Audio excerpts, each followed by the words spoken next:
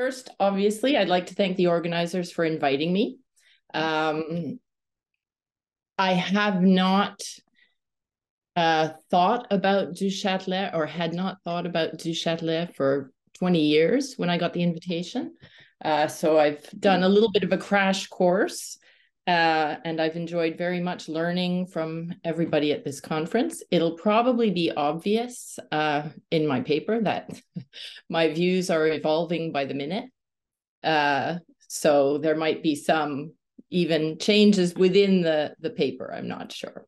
But in any case, I'm taking this as an opportunity to right a wrong.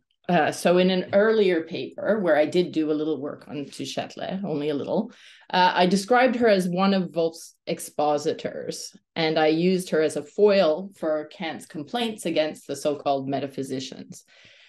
Since then, as I've discovered, there's been a huge amount of great work on Du Châtelet. So I'm, as I said, taking this opportunity to reassess her views about mathematics, their relation to Wolff and Leibniz, and especially to Kant. So I think it's still true, as I said in that paper, that her presentation of her view fits very well with Kant's description of the kind of view that he was opposing. But the recent work has shown that her view is much subtler than I realized, and should therefore lead to a somewhat subtler understanding of what Kant was opposing. I've also, and this is where you may see some discontinuity in the paper, I got very interested in various claims I came across in the secondary literature suggesting that Du Châtelet anticipates Kant's views in various ways.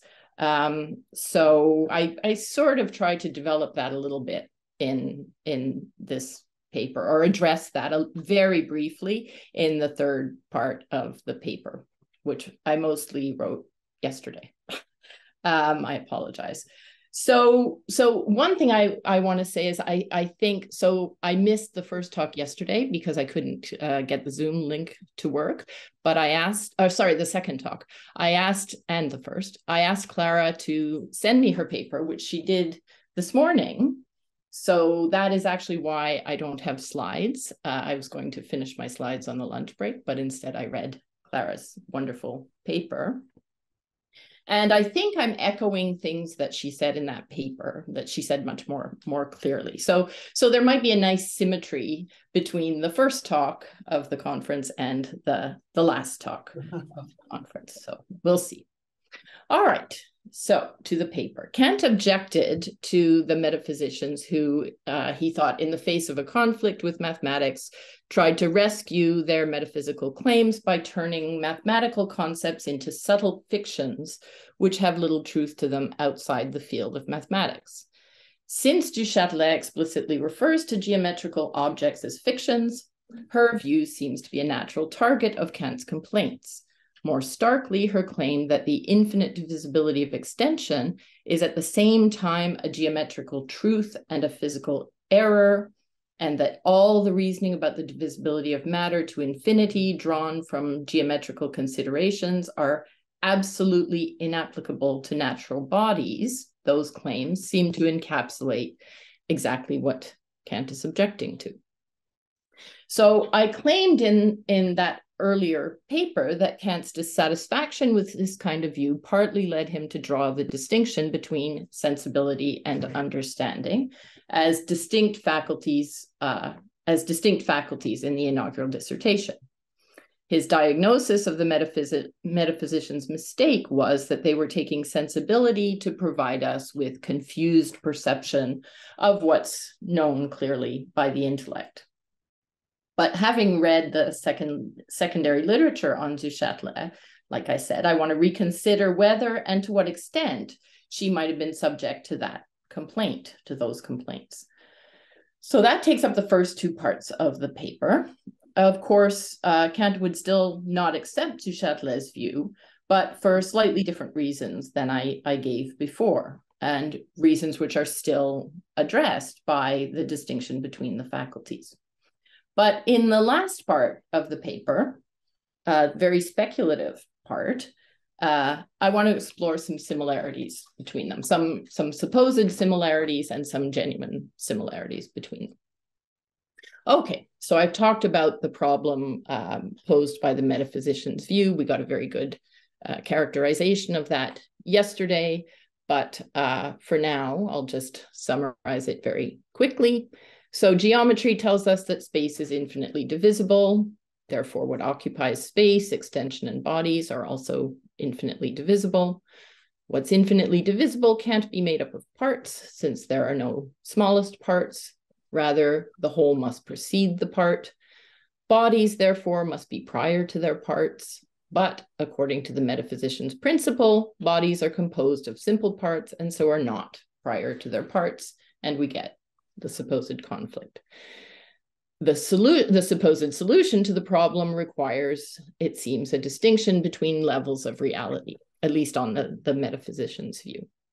Whatever is infinitely divisible is not real, but is ideal or imaginary or fictional or whatever. So I want to look now at du Châtelet's solution, which is rooted in her account of extension and space as phenomenal and imaginary. So that she adheres to the metaphysician's principles seems clear-ish from chapter 7, where she presents what she calls Leibniz's system of monads, or elements of matter, which she says in the hands of Wolff took on a totally new form. Given that all bodies are extended, there must be a sufficient reason for this extension that explains how and why it's possible.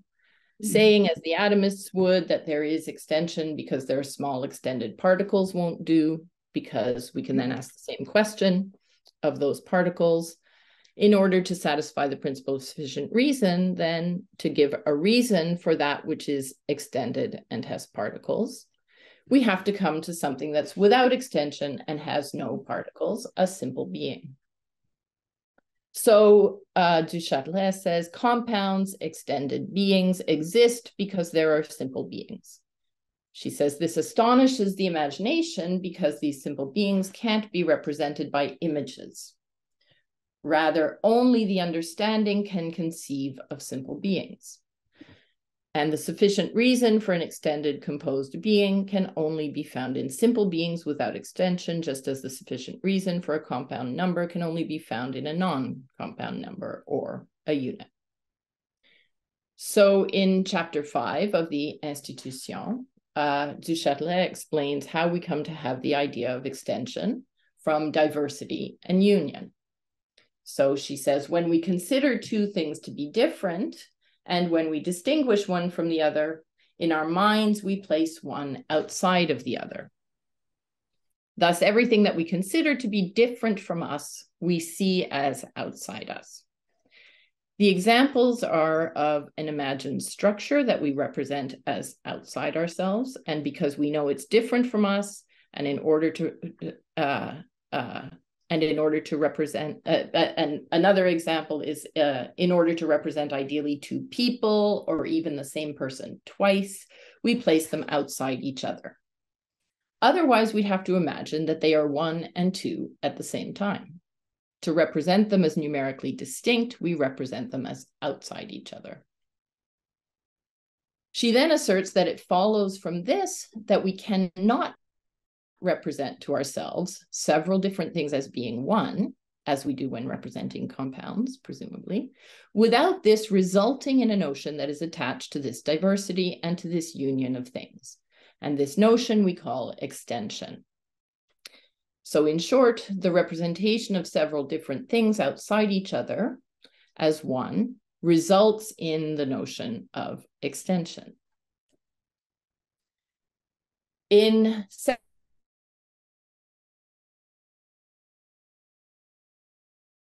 Section 133 of chapter specifically how the idea of extension can result from an assemblage of simple unextended beings, the elements.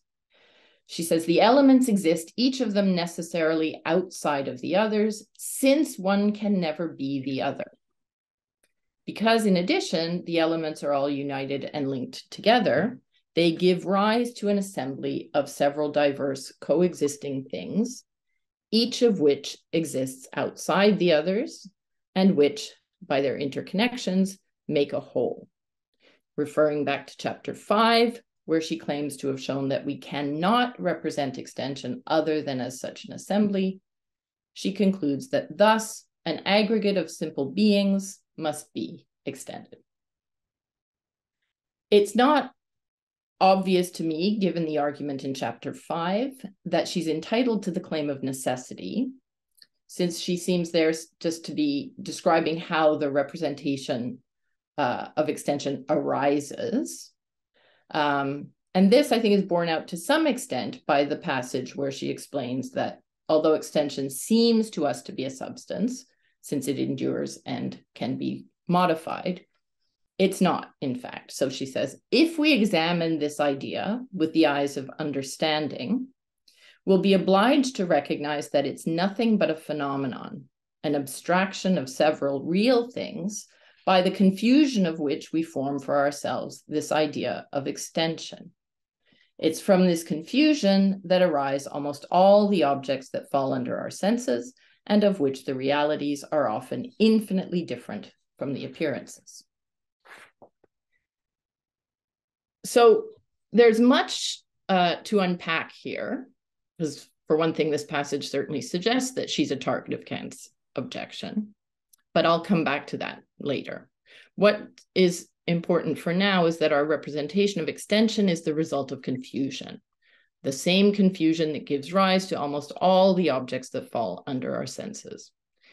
Indeed, she says, if we could see distinctly all that composes extension, this appearance of extension that falls under our senses would disappear, and our soul would perceive only simple beings existing outside of each other.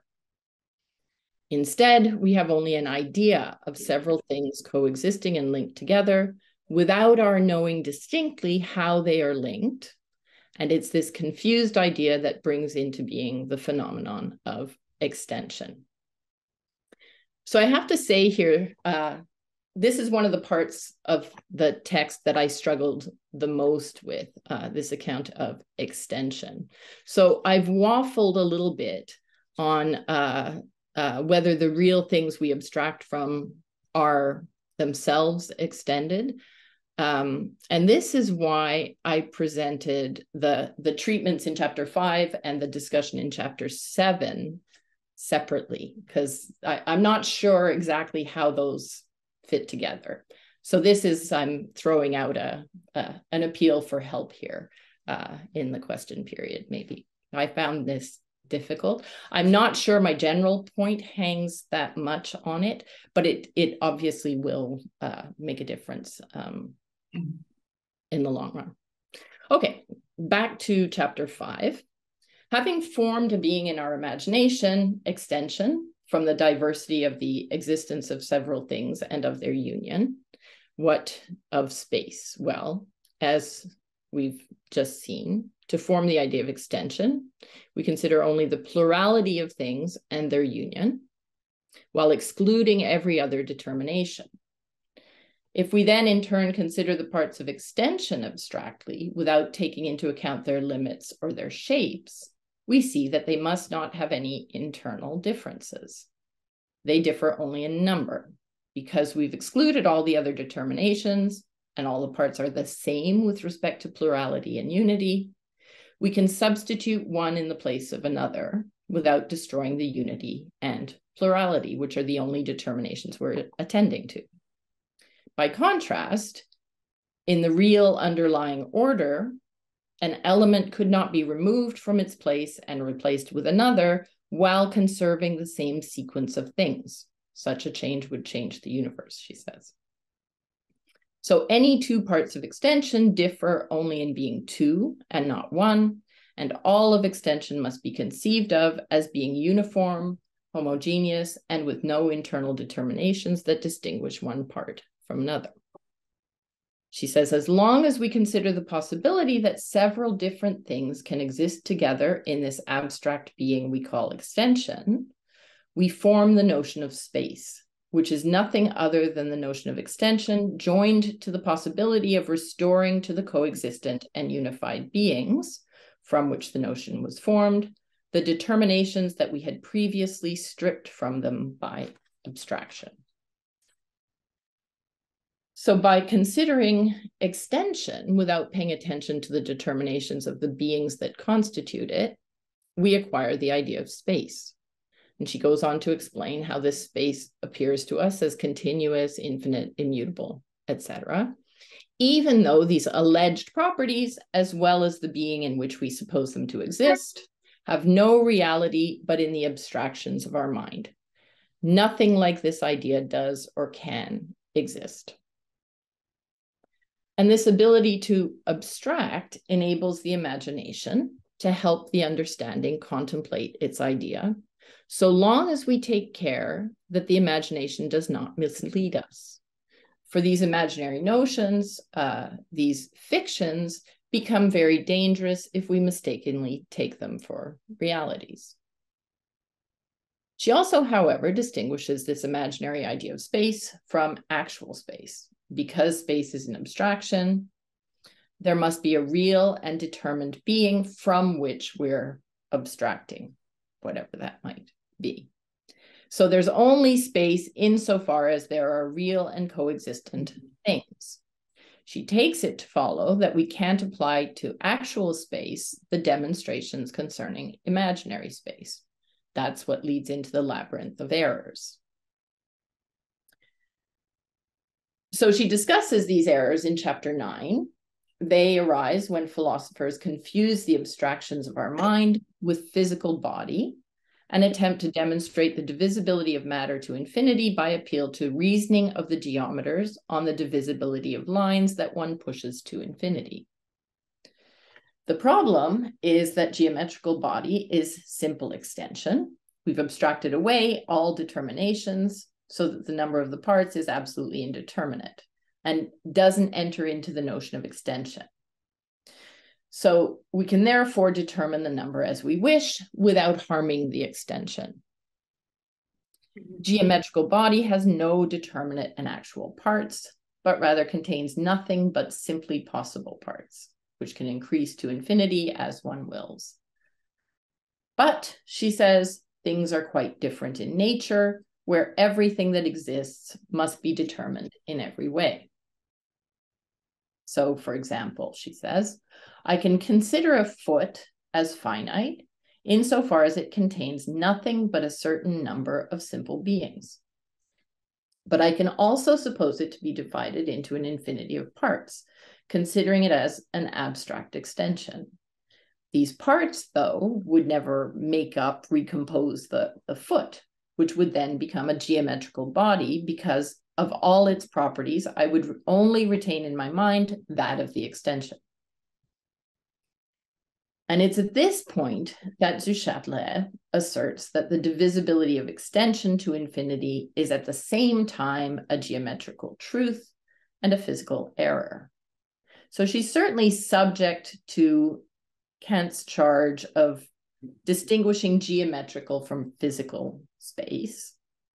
But as Aaron Wells has pointed out, the physical error isn't the continuity of matter, but rather the belief that matter is actually composed of an infinite number of parts, such that the parts are prior to the whole. So, as he argues, she upholds the infinite potential divisibility of matter, which permits its usefulness in physical explanations. So we'll have to see if this is good enough for Kant to escape his objections. So I turn now to Kant and the inaugural dissertation. So remember, the reason I'm looking at the inaugural dissertation is because I was claiming that the diagnosis of this mistake of the metaphysicians leads Kant in part to draw the distinction between the sensible and the intelligible or intellectual, as he does in the inaugural dissertation. So the inaugural dissertation on the form and principles of the sensible and intelligible world. In there, Kant motivates this distinction between the sensible and intelligible world by comparing the intelligible and sensible concepts of a whole and of simples. So this is right at the very beginning. We can conceive the composition of a whole by means of the abstract concept of composition in general, insofar as a number of things are contained under it in reciprocal relations to each other. Presumably the way du Châtelet conceives of a substantial compound composed of simple elements. Similarly, when the substantial compound is given, we arrive at the idea of a simple by taking away the general concept of composition. The things that remain when every element of conjunction has been removed, he says, are simple beings. But he contrasts the case where we represent the same concepts in the concrete by a distinct intuition, a representation that he says rests on conditions of time. So arriving at the concept of a compound requires the successive addition of part to part, a synthesis to form a totality. And arriving at the concept of a simple requires a regress from the given whole to all its possible parts whatsoever, by analysis, to arrive at a multiplicity. Because the analysis and synthesis fall under the laws of intuition, they'll only be completed, and the concepts of a compound and a simple will only emerge if these processes can be carried out in a finite and specifiable period of time. Obviously, this poses a problem for the representation of continuous magnitudes, where the regression from whole to parts, which are able to be given, he says, and the progression from parts to the given whole have no limit. So the whole can't be thought completely as regards composition, and the compound can't be thought as regards totality.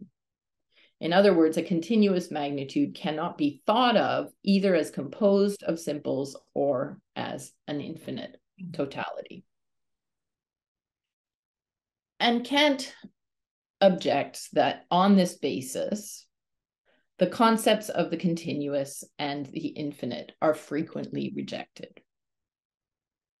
So while it's true that a continuous magnitude can't be thought as a totality or as a compound in accordance with the laws of intuitive cognition, Kant thinks it's a mistake to reject the concepts on that basis. Instead, we should recognize that this shows a lack of accord between the sensitive faculty and the faculty of the understanding. And we can avoid these mistakes by keeping straight the distinct sources of our concepts. So this is where the distinction between the faculties is supposed to address this problem. We then get the familiar characterization of sensibility as the receptivity of a subject to be affected by the presence of an object. Sensible cognition, therefore, depends on the special character of the subject. It represents things as they appear, whereas intellectual cognition, which represent things that cannot by their own quality come before the senses, is of things as they are. Now, this may just sound like the metaphysician's way of resolving the problem, especially since Kant explicitly invokes the language of phenomena for sensible cognition. So things appear continuous, but they aren't really in themselves, crudely put. Sounds like that's what he's saying. But the difference becomes clear once Kant invokes the distinction between the form and the matter of sensible things. The form arises according as the various things which affect the senses are coordinated by a certain natural law of the mind. This must be so because objects do not strike the senses in virtue of their form, he says. So if the various factors in an object which affect the senses are to coalesce into a representational whole, there must be an internal principle in the mind so that the factors coalesce in accordance with stable and innate laws. I think it's this appeal to law-likeness that allows Kant to conclude that there's a science of sensory things. And among these laws are the principles of sensitive form found in geometry. So all sensible things are thought in this form of sensibility. And thus, he says, it contains the concepts of space and time. These are the objects of pure mathematics, which we can therefore take, he says, to explain the form of all our sensitive cognition and to be the organon of each and every intuitive and distinct cognition. Because space and time are originary intuitions, he says, pure mathematics provides us with cognition, which is in the highest degree true, and provides us with a paradigm of the highest kind of evidence.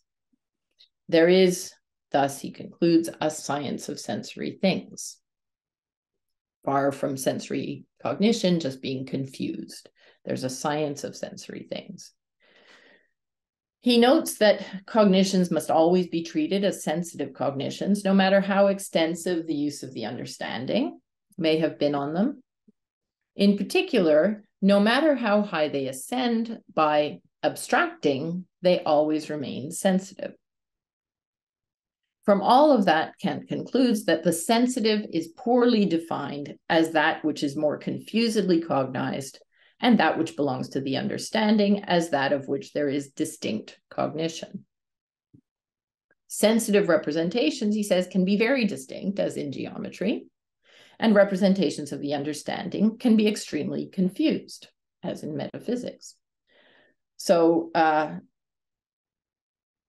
I'll suggest in the last part of the paper that du Châtelet may actually agree with Kant on this way of drawing the distinction. So what I've described up to now is Kant's outline of his view and his explanation of how it's supposed to rescue the claim to a science of sensible things. But he goes on to argue for the picture. So there he presents it. So he gives an overview of it and explains how it's going to solve. Once he's established it, it's going to solve these problems. But he goes on then to argue for the picture in section 3 on the principles of the form of the sensible world.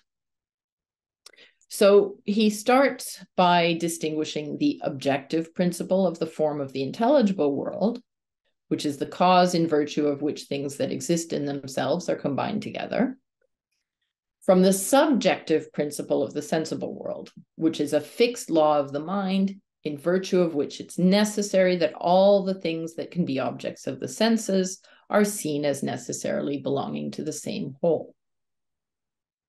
These formal principles of the phenomenal universe he describes as primary and universal, the schemata and conditions of everything sensitive in human cognition. The emphasis on primacy suggests that they're not derivative from a more fundamental order. So they themselves contain the ground of the universal connection of all things insofar as they are phenomena. In other words, the ground of the connection of phenomena is itself sensible and doesn't embrace immaterial substances or the cause of the world. So its embrace, he says, is limited to actual things insofar as they're thought capable of falling under the senses. I won't go into the arguments for the two principles, space and time, in any detail because they're presumably familiar, and I believe Clara went through the critical version of the arguments in her talk yesterday. But the basic argument is that the ideas of time and space can't arise from the senses because they're presupposed by the senses. So he says succession doesn't generate the concept of time, but appeals to it. The concept of time is very badly defined if it's defined in terms of the series of actual things which exist one after the other, for I only understand the meaning of the little word after by means of the antecedent concept of time. Similarly, the concept of space is not abstracted from outer sensations because I may only conceive of something as placed outside me by representing it as in a place which is different from the place I'm in myself. And I may only conceive of things outside one another by locating them in different places in space. So the possibility of outer perceptions presupposes the concept of space and doesn't create it. So this seems to conflict with du Châtelet's claim that the idea of extension results from the way we represent things as outside us. But again, I'm not sure about this. I remain neutral for my purposes now. In any case, the proponents of the view that space is a relation, the relation between existing things, Kant says, are entangled in an obvious circle. Even worse, though, they cast, and this is the important point, this is why I can remain neutral for now on whether that captures du Châtelet or not. Even worse, they cast geometry down from its summit of certainty and render it merely empirical. They thereby undermine the necessity and precision of geometry. So whether or not du Châtelet's view is subject to the circularity objection, the main point is that for Kant, since nothing can be given to the senses unless it conforms with the fundamental axiom of space.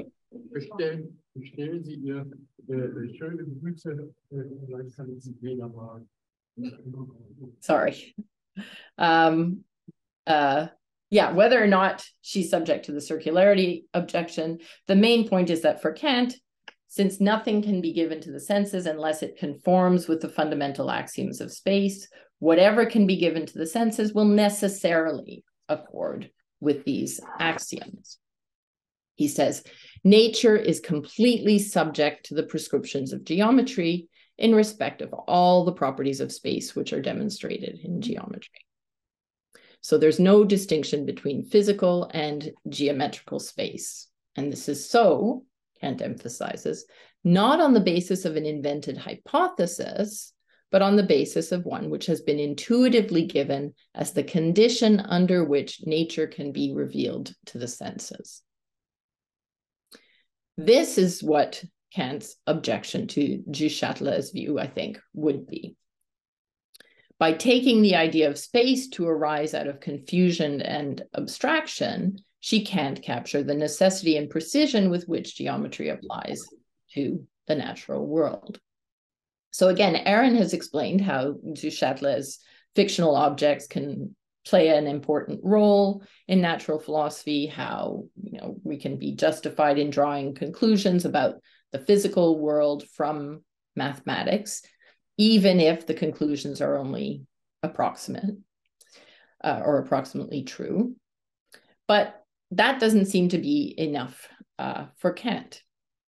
It's not just the usefulness that they have a role in natural philosophy. It's something about the nature of that role. So he wants, in particular, mathematics to give us genuine cognition of objects, or as he puts it later, universal objective validity. In the corollary to part 3, Kant completes the separation of the sensible and the intelligible. In the case of singular intuition, he says the parts, and in particular the simple parts, do not, as the laws of reason prescribe, contain the ground of the possibility of a compound. Rather, the infinite contains the ground of each part which can be thought, and ultimately the ground of the simple, or rather the limit, since only when both infinite space and time are given can a definite time, space and time be specified by limiting. The fundamental properties of these concepts lie beyond the limits of reason, and so can't be explained by the understanding. So in these passages, Kant suggests the independence of the sensible and intelligible worlds. But in the next section on the principle of the form of the intelligible world, he indicates perhaps otherwise. He says the principle upon which the universal coordination of all substances itself rests, when seen intuitively, is space. And he describes time as the phenomenal eternity of the general cause. At this point, he warns us, though, that it's more advisable to keep close to the shore of the cognitions granted to us by the modest character of our understanding, rather than put out into the deep sea of such mystical investigations. So I mention this passage because it's a puzzling passage for one thing, but also because I'm taking it as a segue into the third part of the paper, which is not completely obviously connected to the first part, though I will make an attempt to connect them later. So this is a little bit artificial, this transition, but nonetheless, I'd like to hear more about what I'm about to talk about. So what Kant is giving us here is a reminder about epistemological modesty, basically. And that invites sort of a comparison with Du Châtelet, who makes similar claims to epistemological modesty, it seems. So in this last part of the paper, I want to return to her account of the phenomena, and in particular to the passage I cited earlier that I said seems to subject her to Kant's charge of taking sensibility to be confused perception of what's known clearly by the intellect. So that passage, the one I'm talking about, is where he says that if we examine this idea of extension with the eyes of the understanding, we'll be obliged to recognize that it's nothing but a phenomenon, an abstraction of several real things by the confusion of which we form for ourselves this idea of extension. From the same confusion arise all the objects that fall under our senses, of which the realities are often infinitely different from the appearances. It's clear that she's not actually saying that by means of the understanding, we have clear representations of the simple elements underlying phenomena, which thereby falsifies our cognition of phenomena. It's quite the opposite, in fact. For we finite beings, it's impossible for us to represent to ourselves the internal state of the simple being upon which the phenomenon of extension depends. So all perception of the realities, she says, must by our nature escape us. So what can we say of the simple elements? Well, this is the topic of chapter 7, where she canvasses treatments of the principles of things. She says, beginning with the ancients, then Descartes, then the atomists, and finally, Mr. Leibniz's system of monads, or elements of matter, given new form by Wolff. This system, she says, is very challenging to grasp. It astonishes the imagination because we can't represent these simple things by images. Only the understanding can conceive of them.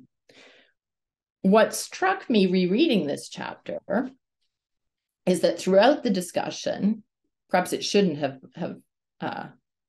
surprised me, but it did.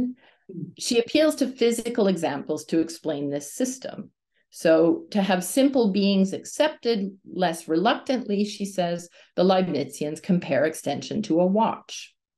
When it comes to introduce the notion of force, she begins with the claim that perpetual change can be observed in compounds. Nothing stays in the same state. All tends to change in nature. There thus must be found in simple beings a principle of action. Experiment proves that the force of simple beings is deployed continuously. It follows that each simple being is in a motion that produces in it perpetual changes and a continuous succession, different from those experienced by any other simple beings in the universe. So this feature of simple beings is presented as following from something we learn from experiments, she says. All of this, she says, makes it clear that simple beings are active. And she says, now we can understand what Mr. Leibniz meant when he said that the true character of the substance is to act. In other words, the understanding conceives of the simple substances by means of analogies with physical things, with phenomena. She then proceeds, she says, to save from ridicule Leibniz's claim that our souls represent the entire universe and all of its changes by comparing us to a boat from which stones are thrown. I won't go into the details because the point is just that she appeals to physical phenomena to make clear to the understanding the metaphysical claims. So it's through the phenomena that we understand the simples. This chapter on the elements of matter ends with du Châtelet apparently distancing herself from Leibniz. She says, whether the monads of Mr. Leibniz are eventually accepted or rejected, our researches on the nature of things will be no less certain. For in our experiments, we never will arrive at these first elements of which bodies are composed, and the physical atoms, though in their turn composed of simple beings, are more than sufficient to exercise our desire for knowledge. So there's this idea that what's given in the what we get at through the phenomena is sufficient to exercise our desire for knowledge. In chapter 8, she turns to the subject of bodies. Like extension, bodies are phenomena originating from the confusion of realities. In fact, she says, this degree of confusion and imperfection of our organs is necessary for us to see the objects in the way we do. She illustrates this with examples from within the phenomenal realm. A statue as it appears from far away and from close up, blue and yellow mixed together make green, but if we look through a microscope, the phenomenon disappears and we only have blue and yellow particles placed next to each other. The color white is a phenomenon that originates from the confusion made on our retinas of all the primary colors. The prism makes this phenomenon disappear. With the prism and the microscope, our vision becomes more distinct, so the phenomena we take for realities disappear. Obviously, these are only analogies for the confused representation of simples. Increasing clarity of vision is not going to get us back to the simple elements. And here she seems to distance herself from Leibniz again. In the system of Mr. Leibniz, this gradation would lead us all the way to simple beings or to monads, which, according to him, are the origin of all we see and the only real substances which exist. She concludes that it's therefore certain that there's nothing in nature like the colors and the objects that result from their combinations, nor like the tastes, sounds, and all the sensible qualities. So it shouldn't worry us that there's nothing in nature like simple elements. The phenomenal realm is sufficient to exercise our desire for knowledge. So all of this obviously dispels the idea of du Châtelet as a dogmatic rationalist metaphysician, but of course, we can do that for Wolff and Leibniz as well. But that raises the question of her relation to Kant. Like he does, she limits our cognitive claims to the phenomenal realm. Crudely put, it's not enough for Kant just to relegate the simple elements outside the range of natural explanation. Because unless we can understand how the confusion arises from the relations among simple beings, we don't have a closed system, which seems to be what he wants. So Ruth Hagengruber has suggested that, like Kant, du Châtelet establishes a system grounding the laws and arrangements according to which nature is organized and perceived. I'm not sure I quite see this, but I'd love to hear more about it. In any case, it's true that du Châtelet does say that we can understand how the confusion arises. And she does say that the degree of confusion is necessary for us to see the objects the way we do. But the particular form of the confusion is not shown to be necessary. For that, we'd have to uncover why the phenomena necessarily appear in the specific spatiotemporal way that they do. For that, I think we'd have to know distinctly how things are linked, which she says we don't. By contrast, Kant does claim to establish the principles of the phenomenal universe as the schemata and conditions of everything sensitive in human cognition. In the Critique, this is the doctrine that space and time are a priori forms of intuition. And this is where I can try to tie up the two parts of the talk. Similarly, du Châtelet's account of mathematical knowledge falls short of Kant's demand for the necessary accord between the axioms of space and everything that falls under the senses. It's a further question as to why Kant requires that, demands that, or even whether he does demand that, or whether that just falls out of a different project, which is what I think is the case. But anyway, I'll stop there. Very speculative, on a very speculative note.